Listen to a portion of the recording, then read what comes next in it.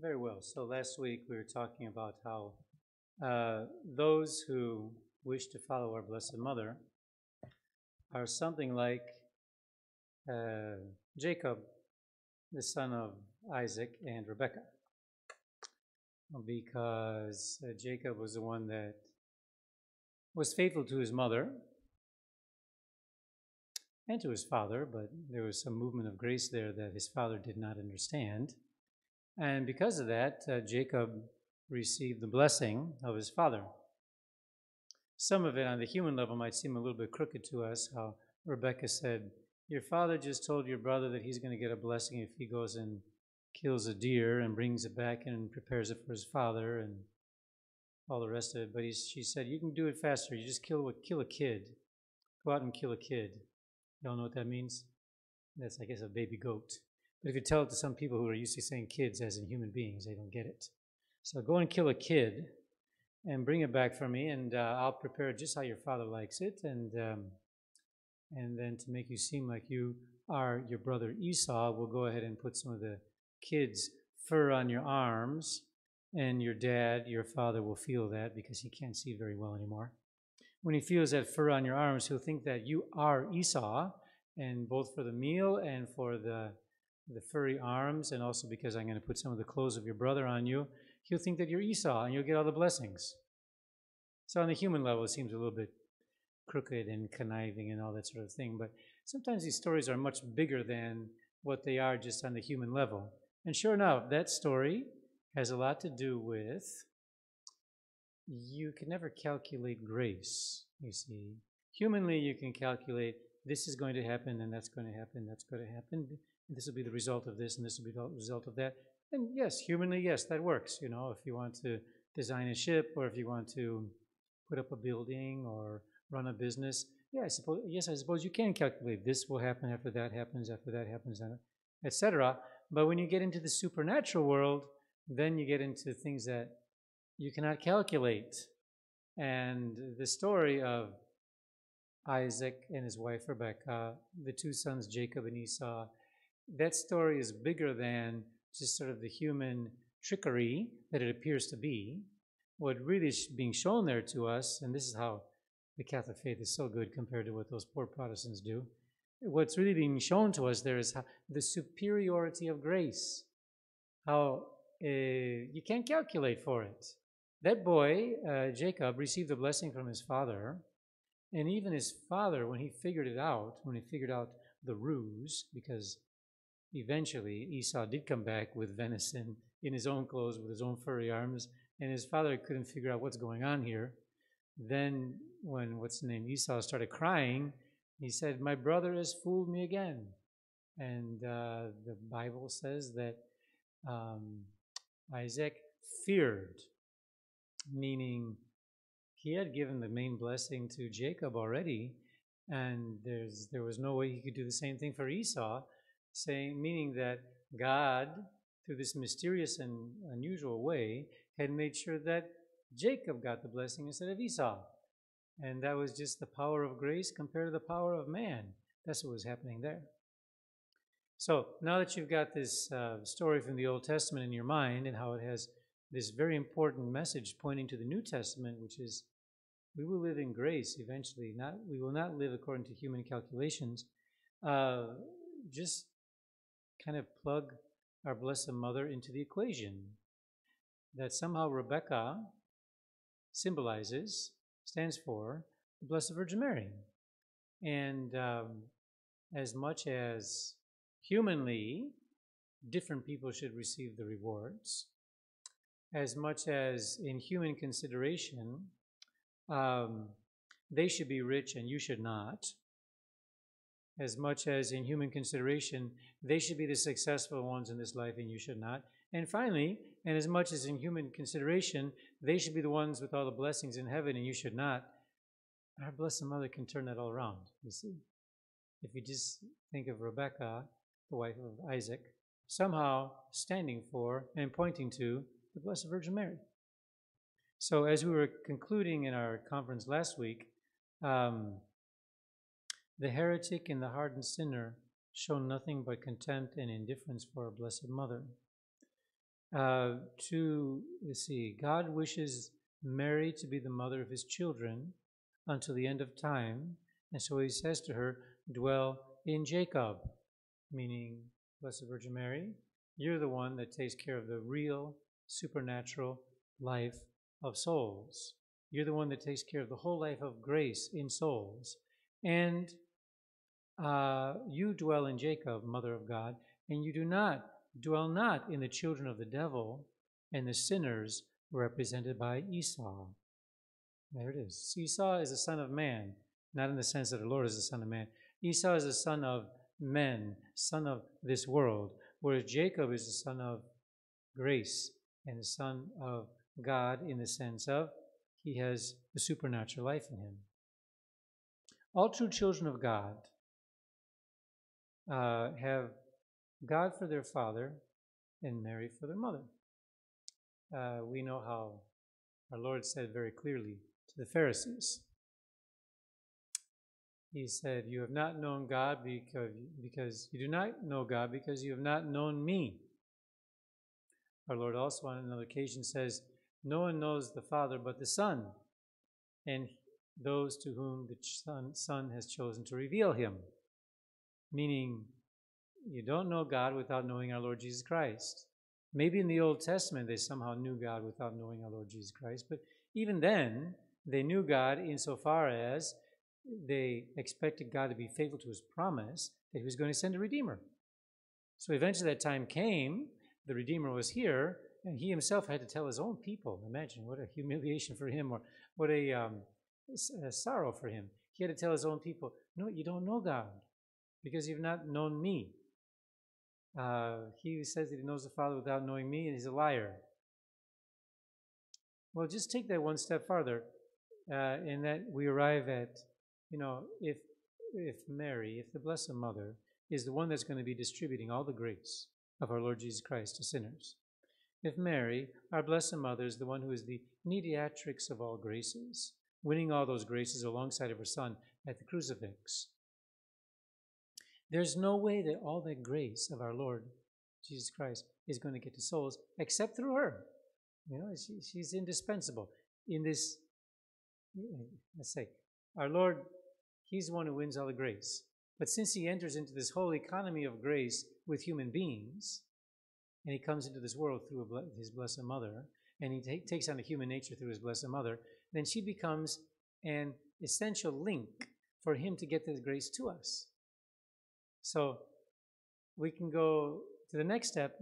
You don't have God for a father if you don't have our Lord Jesus Christ, if you don't know our Lord Jesus Christ kind of as your brother. But you don't have our Lord Jesus Christ as your mediator before the Father if you don't have the Blessed Virgin Mary giving you all the grace that he wins for us at Calvary. So, you know the Father through the Son. You know the Son through the Mother. All true children of God have God for their father and Mary for their mother. Anyone who does not have Mary for his mother does not have God for his father. Those who say that God is my Father and don't recognize the Blessed Mother are making what you can call a gratuitous leap. They're making a leap up to say, I know God the Father, but the Blessed Virgin Mary is not an essential part of that. That's as if to say that I can receive all the grace that God has to offer me without making use of the means that He has chosen to give me that grace. No one can make that leap. And the Blessed Virgin Mary is that essential link. And take it again to our catechism story, or whatever you want to call it, our Sunday school story. Jacob would not have received that blessing from his father if it were not for Rebekah saying, now this is how you're going to do the thing so you receive the blessing. Jacob is like a soul who, because the intercession and the mediation of the Blessed Virgin Mary, is able to receive that blessing from God. So Jacob, Rebekah, Isaac, Rebekah, Jacob. Just change the names a little bit and say God, the Blessed Virgin Mary, and the Christian soul. That's what we're seeing in that story there. This is why, so if you do not have Mary for your mother, do not have God for your father. This is why the reprobate are those who are rejected by God, such as heretics and schismatics, who hate, despise, or ignore the Blessed Virgin, do not have God for their father, though they arrogantly claim to have him. This is what I told you last week. It's an unfortunate thing for the Protestant people. They become Protestants because they reject the Blessed Virgin Mary. Once they are Protestants, their punishment is to not have the Blessed Virgin Mary. It's kind of logical and paradoxical at the same time. Why would someone become a Protestant? Well, it's because they've cut themselves off from grace. How do you cut yourself off from grace? Well, you stop asking the Mother of Grace to receive grace. All right, so you become a Protestant. You think you have direct line to God, and you think you're praying so hard, and you're so in touch with God the Father, and you've got so much good going on in your life. But if you don't have the Blessed Virgin Mary there, you're kind of fooling yourself about just how much grace you're receiving. So it's both the cause and the punishment of a Protestant to not have the Blessed Virgin Mary. It causes it, and then as a result, one is left without the Mother of God. And they end up staying far away from God because they don't have her. It's very rare, very, very rare that you'll ever find a Protestant that has some kind of devotion to the Mother of God. And as a Catholic, we know that it's absolutely necessary. To say that we don't need the Mother of God is like saying, our Lord Jesus Christ has won all that grace for us, but it can't come to our souls because there's no human mediator to bring it to us. That's if we were to say that, if we were to honestly think that we don't need the Mother of God or the Blessed Virgin Mary, it would be something like that. Well, I know that Jesus won all the grace for us, but there it stays because there's no one to pass it on to us. That's how essential the Blessed Virgin Mary is. The only exception I can think of about some sort of Protestant group that recognizes the Mother of God for some of her value would be the Anglicans. And I think only that is kind of historical because I don't think the Anglicans are really that influential anymore. You know, for all the Catholics they had to kill to make sure that their Protestant religion would succeed, they themselves are only operating about 5% of people who call themselves Anglicans. Those are the ones who go to church. Again, they had to kill all those hundreds of thousands of Catholics to have their own religion, and now only 5% of them practice it. Goodness gracious, go kill someone else. If you're gonna come down to 5% practice ratio, then again, 5 centuries have passed. And I don't think the Catholics are practicing at such a high ratio either. But so Anglicans, at least historically, somehow kept praying the rosary. That would be the only exception. I think it's because when they broke away from the church, they were simply a schism. They were saying, we're still Catholic, but the Pope is not our superior. He's in charge of Rome, there's no doubt about that, but Rome is not greater than England. And our superior is, well, it's really the king. The state ruler was their superior, and the Bishop of Canterbury, the primate, answered directly to him.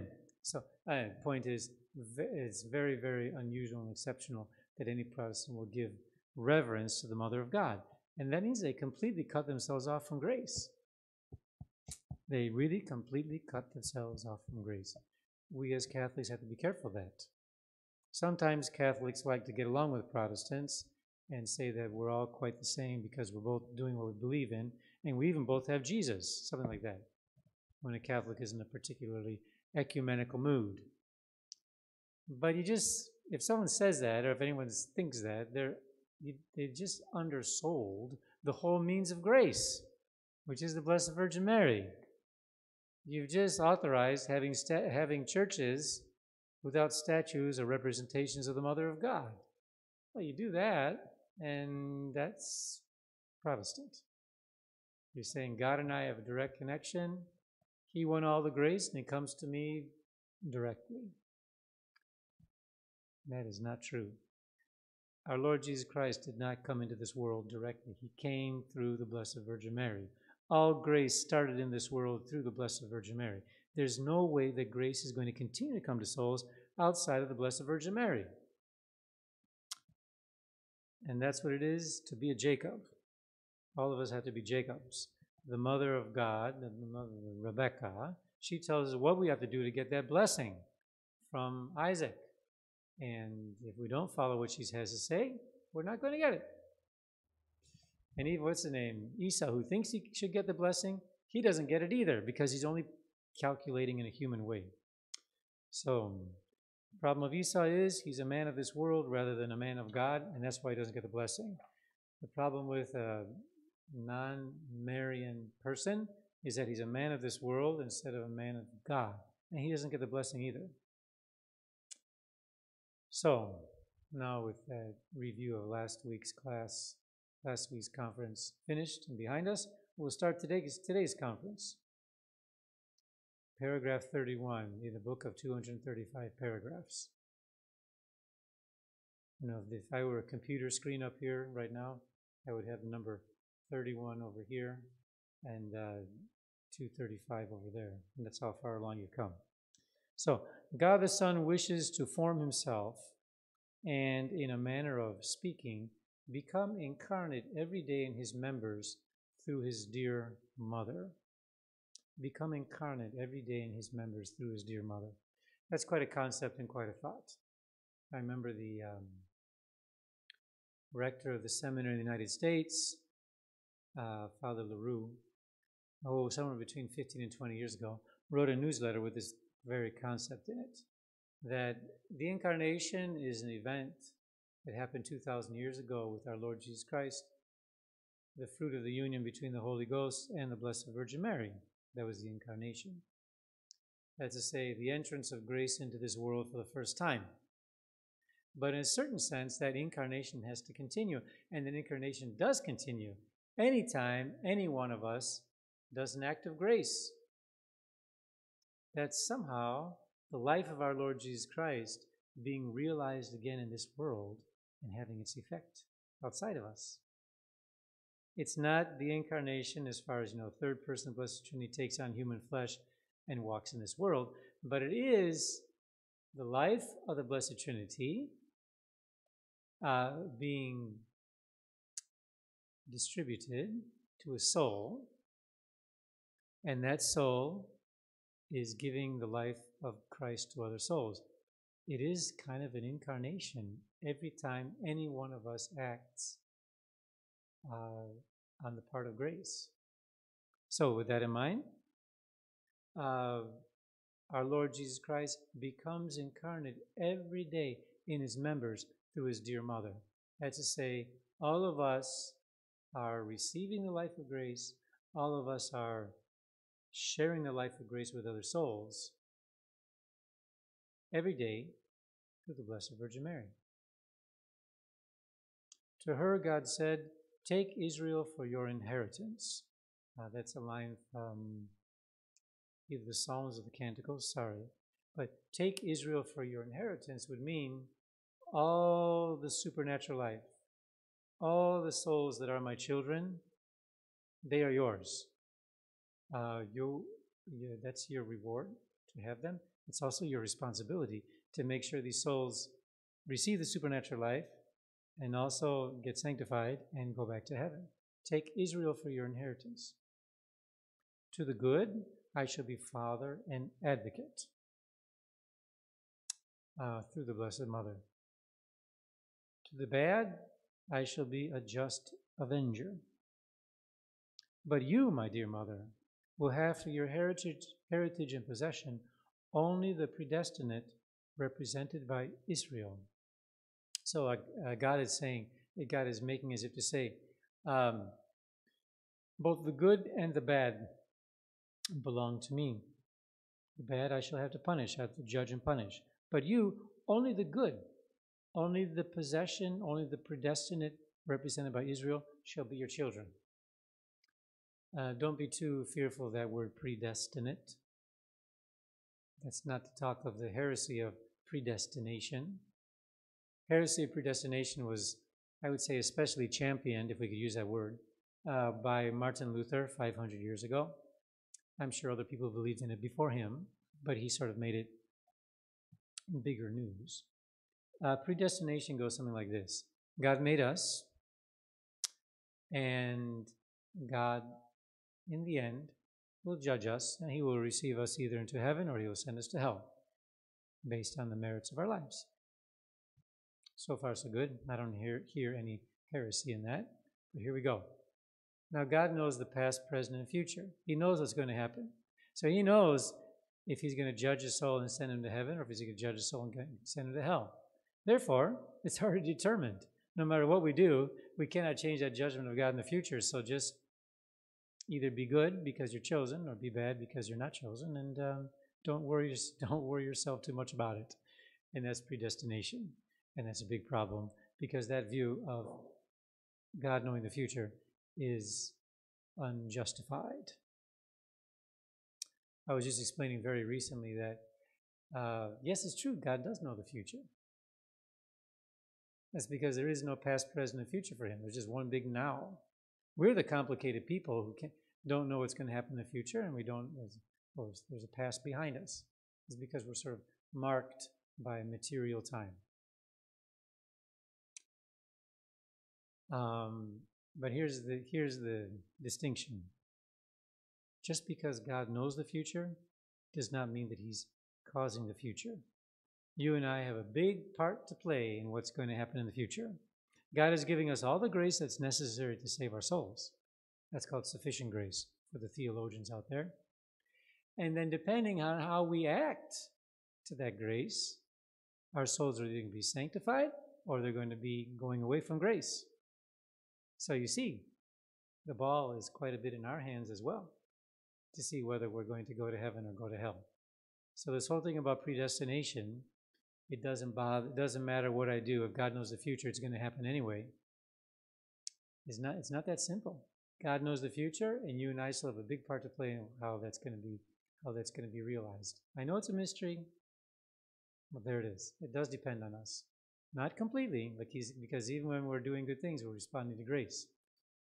And just to let you know where some of this predestination goes sometimes and how we see it in modern society. This would be especially an American thing, because that was Calvin and Calvinism had a lot to do with founding the United States in the 1500s and following, 1600s more like. It's kind of a Jewish mentality. It's something like this. If you notice that you've got sort of like material blessings, you have a nice house, you're not that poor, you get a good education, you're obviously someone who would take care of people rather than ask to be taken care of, well, you're being materially blessed in this world. Therefore, you're probably one of the chosen ones. God has chosen you for heaven. Live a good life, and the people that are not as good as you don't have to treat them so well because they're probably going to hell anyway. Isn't that terrible? That's Calvinism, and I think a lot of that mentality has something to do with how the United States was formed or born. If you ever read books by Nathaniel Hawthorne, some of these great authors from that epoch, they speak of the people that were, the natives of the of America, saying, the natural community was getting too large, so it was necessary that we move them. that's pure, talk about racism. Boy, that's how things got going in that country. Uh, well, the Indian people, the natural Americans before the Europeans arrived, I guess they didn't have metal products. They didn't have the techniques for farming or husbandry that the Europeans had. So it was obviously God was blessing those Europeans more than the native people. So that means the Europeans were the good ones, the other ones were not. So it wasn't a problem if you moved those people off their land because they weren't chosen by God anyway, you see? That's how predestination works. All right, I got a little bit off the track there. But if Jesus Christ, the head of mankind, is born of her, the predestinate, who are members of this head, our Lord Jesus Christ, must also, as a necessary consequence, be born of her. So, St. Louis de Montfort has just used the word the predestinate, those who are predestined or predestinated. Now, it's not predestination in the same sense that I just described to you, the heretical one. This is a different one. This is those whom I have chosen from the beginning of this world to be with me are going to be blessed. So somehow God is choosing souls to be his special loved ones, and here comes the mystery again, without condemning others. Those whom I have especially chosen are the members of this head, members of our Lord Jesus Christ, which means that they are necessarily born of the Blessed Virgin Mary, just as he was born of the Blessed Virgin Mary. So there's a mystery in there, I admit. It's predestination of the good. The good are called, but this does not imply that God is rejecting others. I don't know exactly how it works, but it's not contradictory. So, hopefully, and I think it's obvious, we are part of this predestined group. But I don't think that makes any of you look down on people who don't have the same things that you have. For one thing, we're not saying that we're predestined because we have material blessings, as is the Calvinist style. We're saying if there is a predestination of us, if God has especially chosen us to be his Christians and sanctified and saved one day, that's because of his generosity, and that's going to be especially proven in the next life, but not in this life.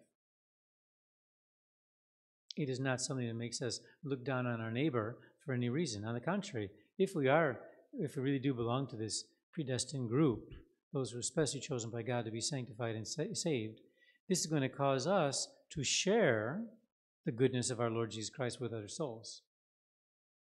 But the main point here, which is not actually being the predestination thing, those who are members of this head, our Lord Jesus Christ, must also, as necessary consequence, be born of the Blessed Virgin Mary. In what sense are we born of the Blessed Virgin Mary? Grace comes to our soul, starting by baptism. Grace continues to come to our soul through the other sacraments and through the life of grace. But in all of that, the Blessed Virgin Mary is there. As she is the mediatrix along with our Lord Jesus Christ, she's the one who makes sure that we get baptized. She's the one that makes sure we receive grace. She's the one who makes sure we receive the sacraments.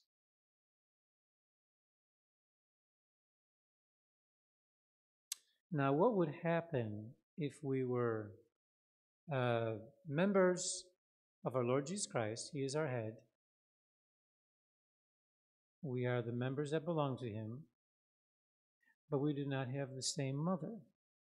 If we were to stop recognizing the Blessed Virgin Mary, this would be to be a member of Christ without being a member of his mother.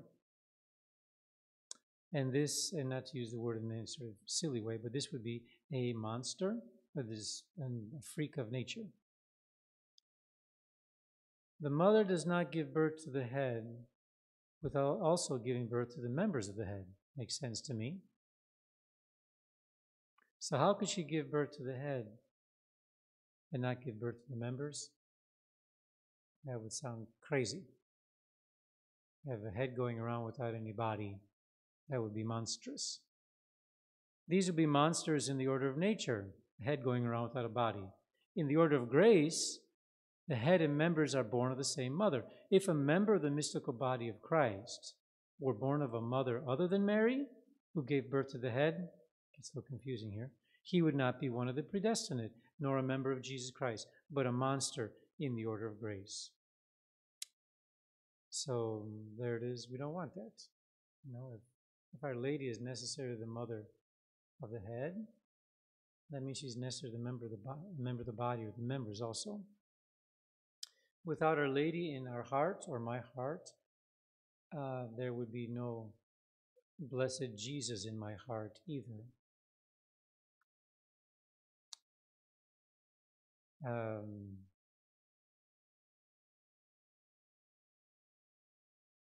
St. Augustine affirms that in order to be conformed to the image of the Son of God,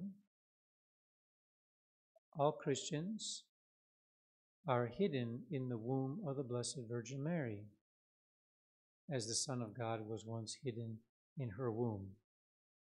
There they are protected, nourished, cared for, and developed by this good mother, until the day she brings them forth to a life of glory after death, which the Church calls the birthday of the just.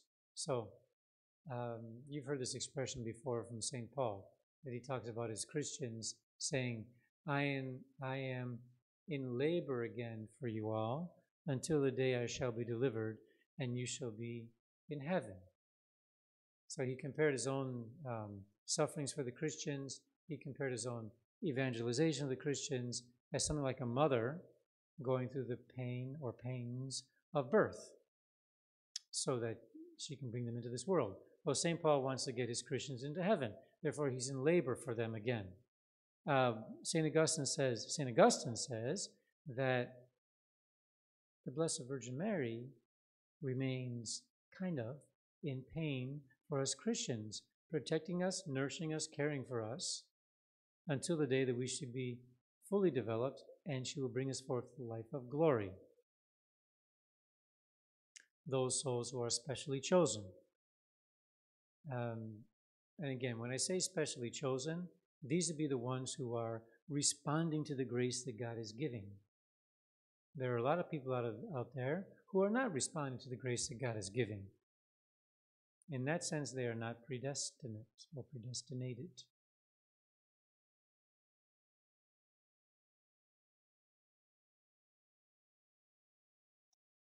The Holy Ghost, as you know, is the spouse of the Blessed Virgin Mary. God the Father is creator, God the Son is redeemer, God the Holy Ghost is sanctifier. It is the responsibility of the Holy Ghost to take all that divine life, which is inside of the Blessed Trinity, to take all of that kind of appreciation of and infinite love and gratitude going on within the three-person Blessed Trinity, and share that out to all souls. Kind of makes sense, because he's a result of the love between Father and Son, and love is something that keeps going out and out and out of itself. So there goes the Holy Ghost, in a certain sense, out of the Trinity to share that life of the Blessed Trinity with us. It makes sense that the Holy Ghost is going to be the one responsible for making the incarnation happen and the redemption happen. He's sharing all that goodness of the Blessed Trinity with us. Actually, the Holy Ghost is responsible for even creation. He's sharing the goodness of the Blessed Trinity with the whole world. But we're considering the incarnation and the redemption. It is the Holy Ghost's responsibility to make sure that love of the Blessed Trinity passes to souls. But how is that going to happen? Well, the incarnation has to happen so that the Son of God can walk with us and then shed his infinite blood for our redemption. But God always makes use of the means that he has at his disposal to delegate everything at its own level. You know, priests are here, we're weak human beings, but God makes use of us because we're men, and men can perform the same rite of consecrating a host as our Lord did the day before his passion, or the night before his passion. And we're very lowly and weak. The human being who is a man, who is a priest, but it's an instrument. It's that God can delegate things to. My comparison lacks a little bit because the Blessed Virgin Mary is not weak and she doesn't have sin, but she's the highest human being, and God can make use of her to make sure his son comes into the world. And that's going to be between the union, as a result of the union between the Holy Ghost and Our Lady. So the Holy Ghost says to Our Lady, "My well-beloved, my spouse, let all your virtues take root in my chosen ones, that they may grow from strength to strength and from grace to grace." This is what the Holy Ghost says to the Blessed Virgin Mary. God is operating at the level of man, so he starts with the highest creature of man, that's the Blessed Virgin Mary, with this union between the Holy Ghost and her, and that's how all grace is going to come to the souls.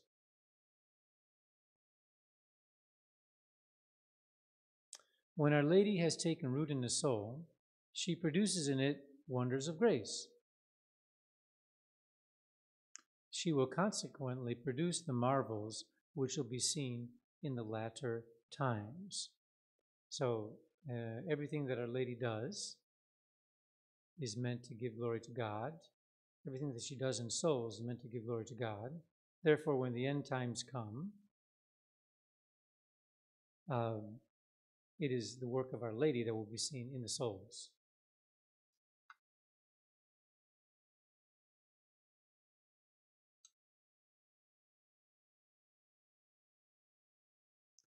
The Holy Spirit, or the Holy Ghost, when he finds Mary in a soul, he hastens there and tries to fill that soul. One of the main reasons why the Holy Spirit does not work striking wonders in souls is that he fails to find in them a sufficiently close union with his faithful and inseparable spouse. So the Holy Ghost is all enthused about his union with the Blessed Virgin Mary, and as a result of that, we have the Incarnation. But when the Holy Ghost finds souls where the Blessed Virgin Mary is not present, it's not so inviting a proposition, so to speak, and therefore great things do not happen in souls that are separated from the Blessed Virgin Mary.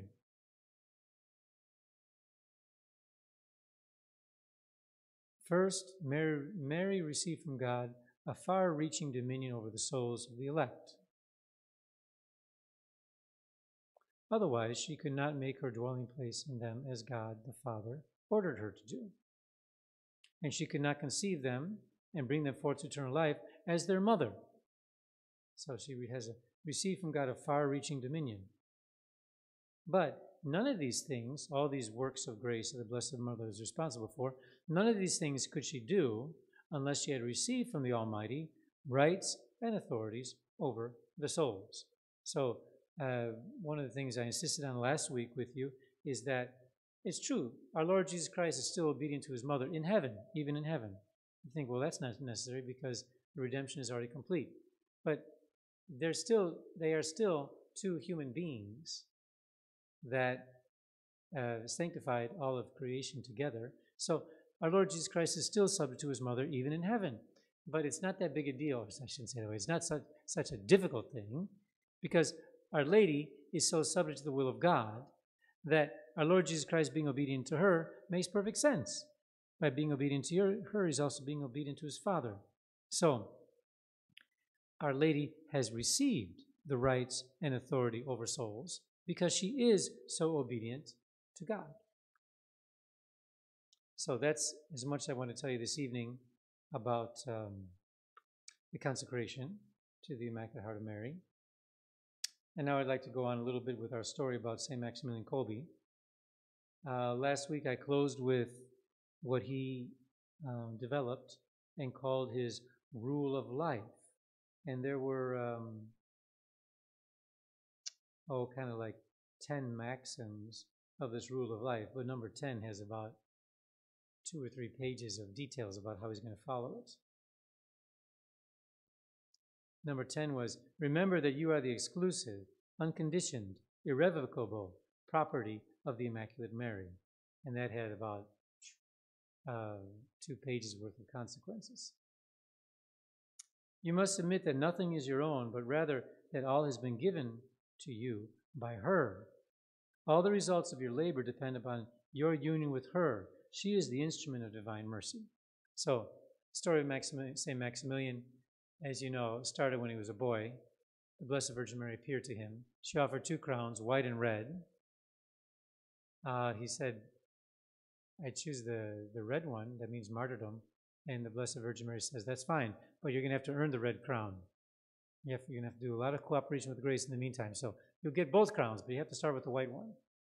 So that when the end of St. Maximilian's life finally came,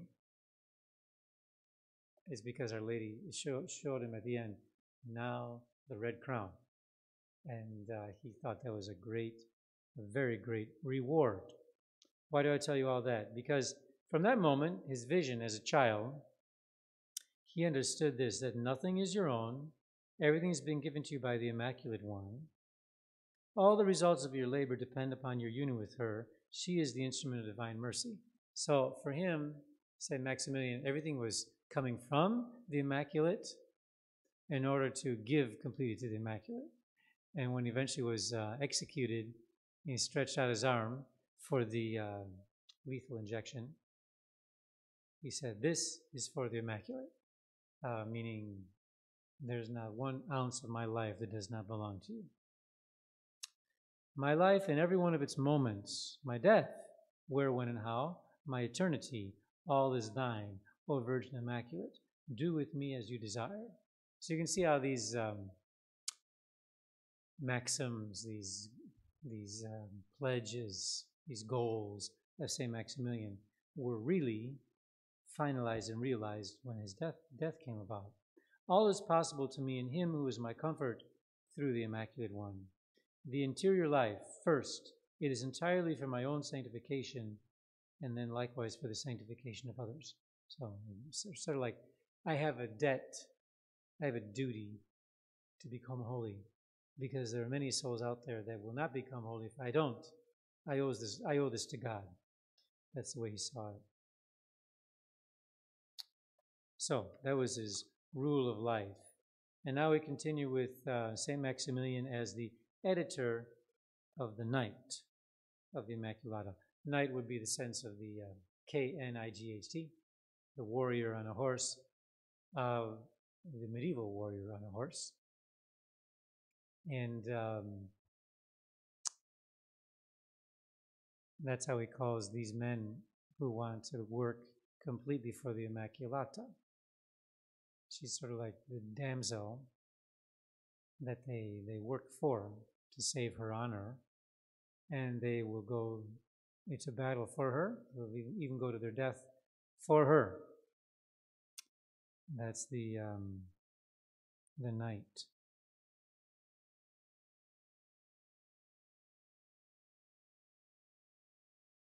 So St. Maximilian came out of the hospital. If you remember, he was in some place called Zakopane.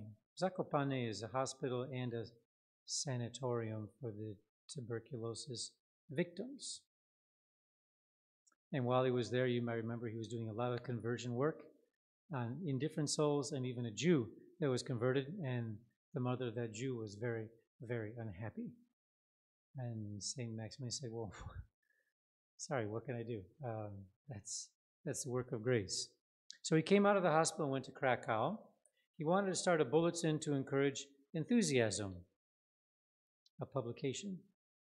He was in the religious house of the brothers there. The brothers of what? It was a Franciscan friary.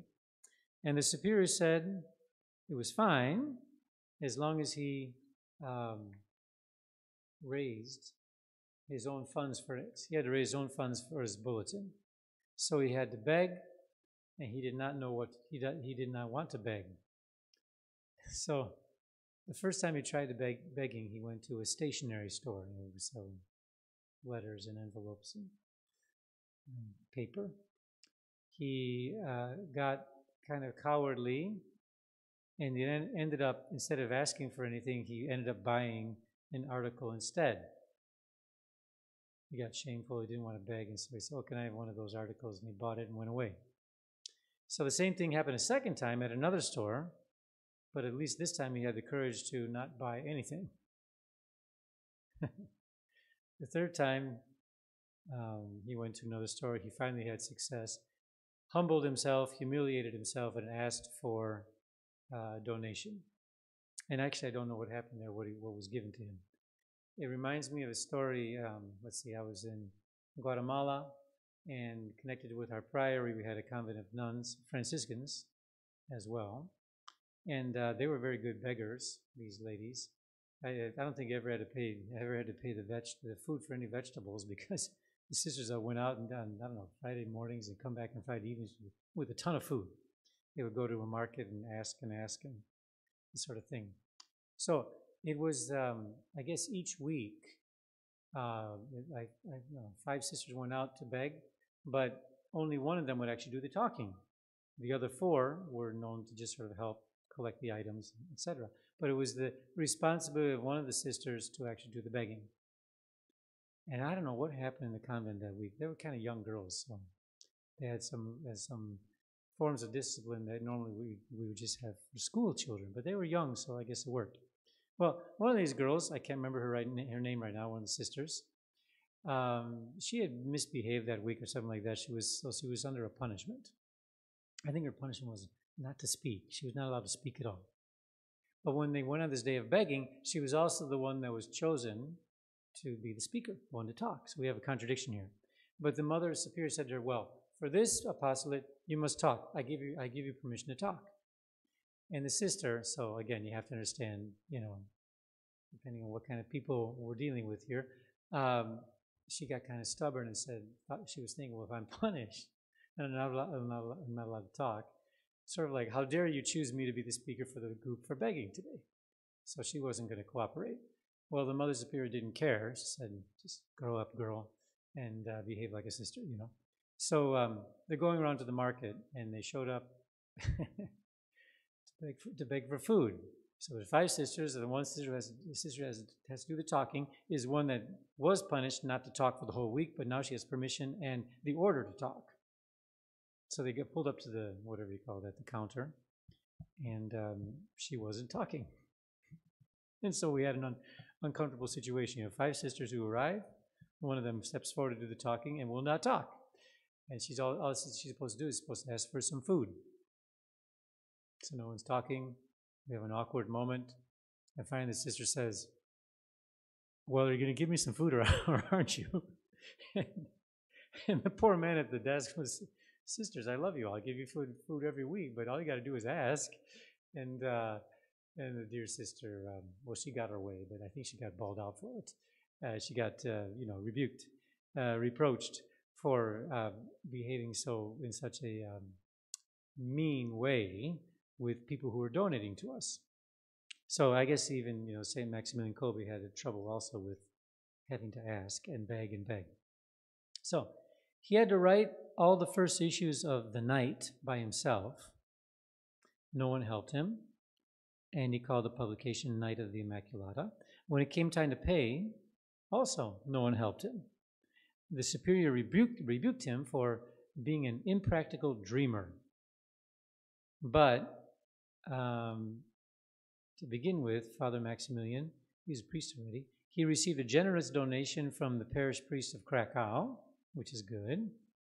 And then he went to the Basilica of St. Francis to pray desperately. And he was there for a few hours just saying, help us. This is a publication for the Mother of God, the Night of the Immaculata. We want to make her known so that she can make her crusade again in this world and pull souls out of darkness. And he's praying and praying like that. He had less than half the amount he needed for the first publication to come out. When he was praying, he noticed someone come into the church, and when this person was praying, they left an envelope on the altar cloth. All right, so Saint Maximilian finished praying, and he went up to see what this note was that they left, this envelope was that they left on the altar cloth. And inside the envelope it said, "For thee, Immaculata." And inside of this envelope were enough funds to pay the rest of his debt for the first publication. So the first publication came out. And from there on out, from issue to issue, he never had enough funds to pay for the publication. But he told his readers that he could never, and so therefore he told his readers that he could never guarantee the next printing. But the subscribers always paid just enough so that he could continue the apostolate. And he had to give much time and energy to the fast-growing administrative affairs. So that's how the publication got going. I'll just talk a few more minutes here.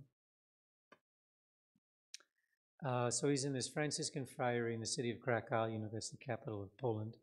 No, I'm saying Warsaw is, but Krakow is a big city in Poland. And they were getting a little bit impatient with him, like, okay, here we got the friary, we do brother things here.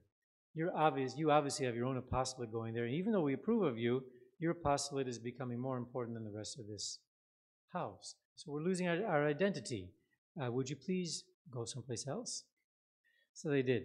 They sent him someplace else. They moved him to a different place so that his work wouldn't be such a distraction to the friary. They sent him to the other side of the country in a town called Grodno. And sure enough, there was no one there that could help him either. All the priests were either too elderly or occupied with other responsibilities. But there was a religious brother that they assigned to him to help him with the publication of the night. It soon became obvious to him that it was hard to print the publication in that city because it had a bad economy and there were a lot of strikes. So the only way he was going to survive was to buy his own printing machines, because until that time he was outsourcing. You know, you make up your articles and then you bring it to a company to do the printing. But things were getting more and more expensive. He wasn't receiving any money to make the publication, and he saw the only way they were going to survive was if he had his own machines. But this was impossible because he could not even pay for the printing from other companies for the moment. So he's thinking of the long term, big term, and he can't even take care of a few more copies at the companies. Well, he located a printing press at a convent. He was given permission to purchase it as long as he came up with the funds, as always. He went to pray desperately to the Immaculata again. She helped him, but only after Father Maximilian had to pass through a humiliation. So there was a visiting priest that came from America. At recreation, several of the friars started making fun of Father Maximilian for his publication. The American priest heard all this, with them laughing at him. And the American priest said, "Oh, what is this? They're all mocking you about something. I'd like to know about your project." And he found out about the project, and he made a donation which was large enough to buy the printing press.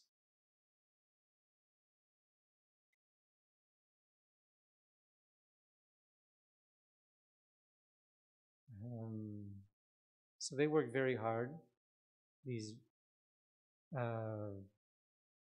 The priests that started to help Father Maximilian worked very hard, and also this religious brother.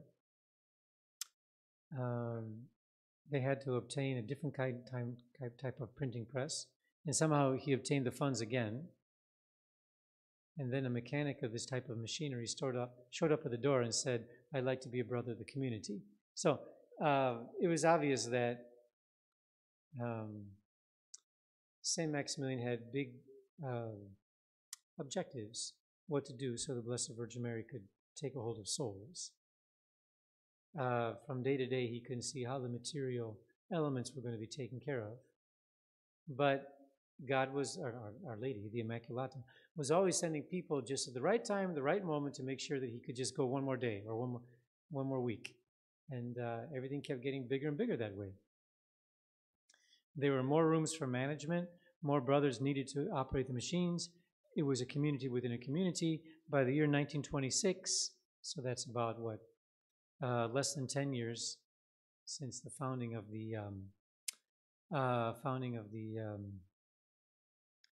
city of the Immaculate. Since the founding of the militia immaculate. By 1926, they were at 45,000 copies per year of the Night, which is quite big. Then Father Maximilian got weak again because of his tuberculosis. He went to the sanatorium. By this time, the press was paying for itself.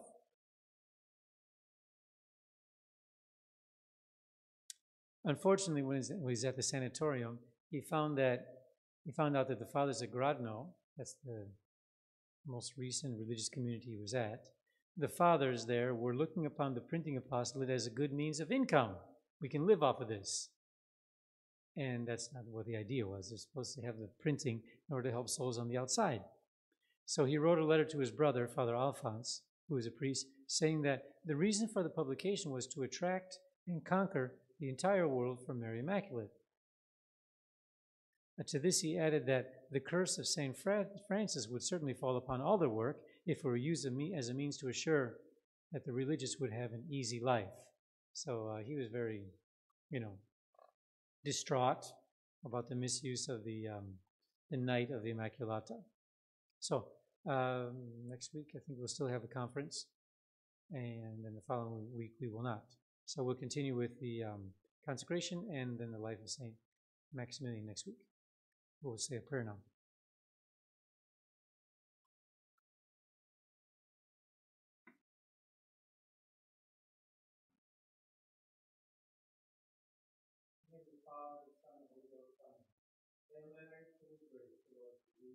Blessed art thou, and blessed is the fruit of thy womb.